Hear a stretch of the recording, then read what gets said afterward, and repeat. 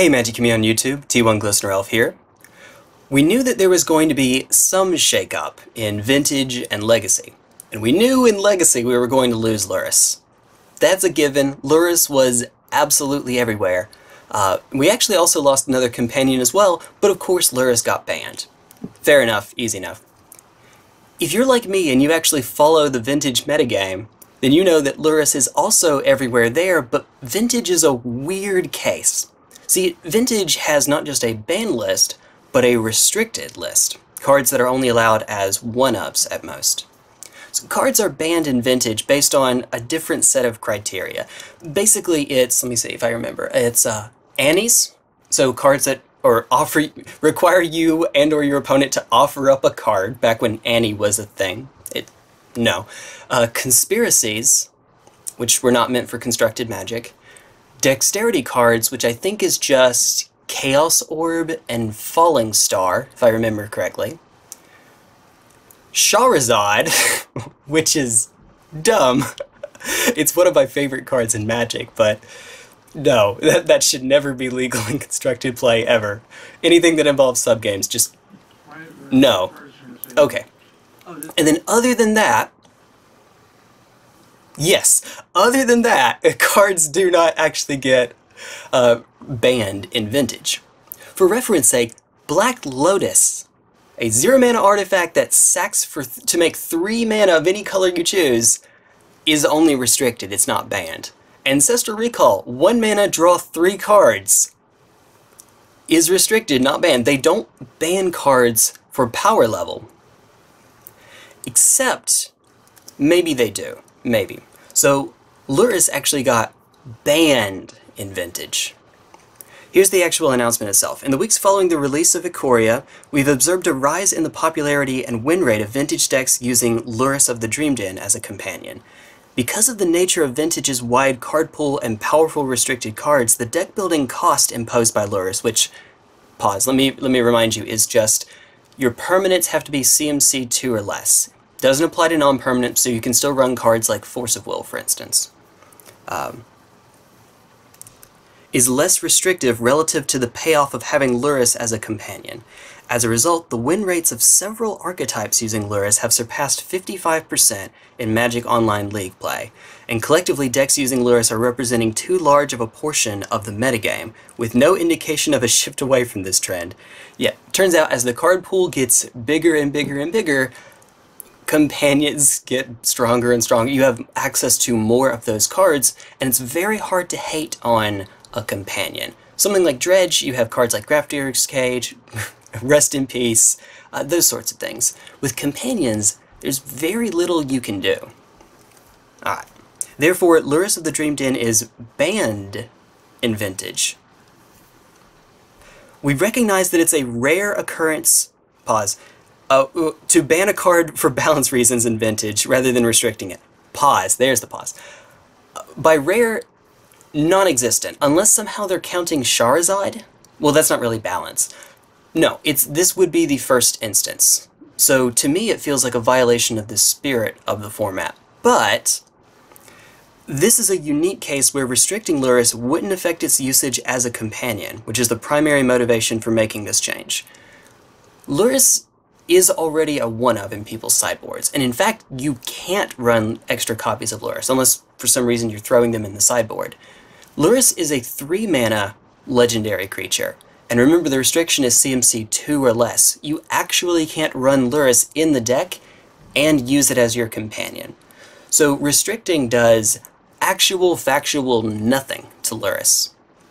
Now, there are other cards like Bolas Citadel, for instance. Bolas Citadel is already a one-of in Storm decks. You tinker for it, and then you just play a billion spells, and your opponent is done, and ta-da! Okay, there's nothing that restricting Bolas' Citadel would do because it's already only run as a one-of, but in that case, Vintage just kind of has to adapt. It's a really powerful card, it's one of the best enablers in the format, and Vintage has just had to accept it.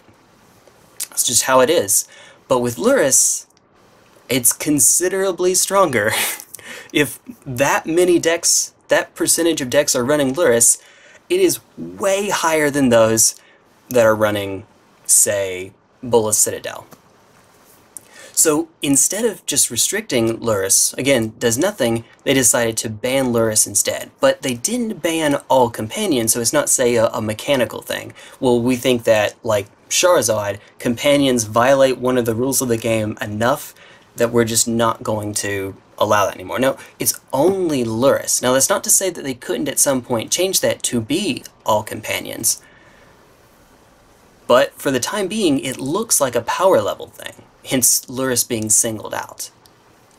I've had a short talk with Joseph Dyer from MTG Goldfish, does the Vintage 101 series, and Joseph doesn't think that it's an example of a violation of the spirit of the format. I'd be interested in reading his thoughts on that. Be sure to check it out, but to me this seems like it has to be.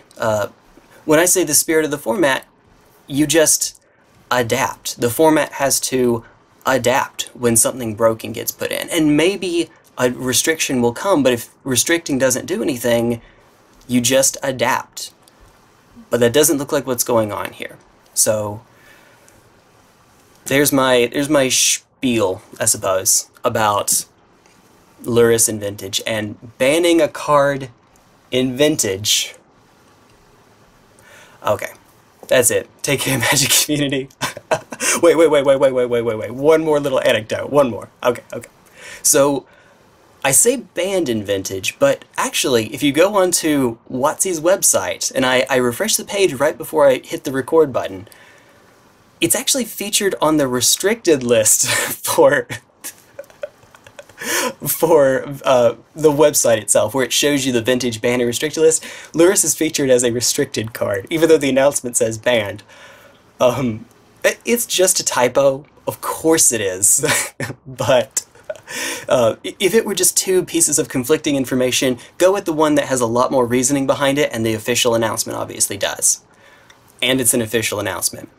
But I find that my favorite indicator of it being a violation of the spirit of the format, because you only restrict cards unless they break the game in a weird way. And whoever was typing that in thought, huh, it's a card that we're having to do something about in Vintage, and then they just, force of habit I suppose, autopiloted it on the restricted list. Whoever you are, shoutouts to you. Alright, take care, Magic community. I'll see you all later.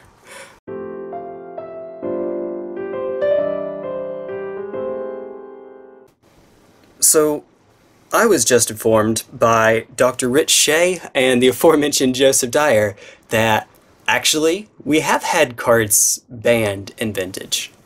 Actually banned. And I don't mean the Charizard, Falling Star, Chaos Orb, Annie's Conspiracies. I mean Mind Twist and Channel apparently were actually banned in Vintage at one point. Obviously they're now restricted. They both came off of that banning onto being restricted back in 2000 though. So to me it still feels, I mean that was 20 years ago. It feels like the format has had enough time to solidify a different philosophy, but I am apparently wrong. This is one of those instances where, like when I say, if you guys have any comments, any suggestions, anything like that, no, I mean it. I like being shown that I'm wrong because now I know more. I learned more about my favorite format in one of my favorite games. So, yep, there we go. It still feels wrong to me, but that's just like my opinion, man. There is actually a precedent for banning cards in Vintage. And in the case of Mind Twist and Channel, I think you can make a case that both of those kind of violate the way that we expected the game to play back then, but not like Charizard, not this sort of like outside of the game itself because we're making sub-games. They're really powerful because they break rules regarding how many cards you could have in your hand, effectively, and how much mana you had access to. And I guess Lurrus is kind of doing the same thing, but then, by extension, all of the companions are doing the exact same thing. They're sort of violating one of the rules of the game. Shoutouts to getting all of the companions banned at some point, maybe? I don't know. In the meantime, I guess I'll brew with Umori in jewel shops, because shoutouts to Rukalin, one of my commenters. She mentioned, yeah, your deck you did a deck tech about, it incidentally includes all artifacts, so you can just run Umori. Companions are stupid. Companions are so stupid. Alright, take care, Magic. Bye-bye.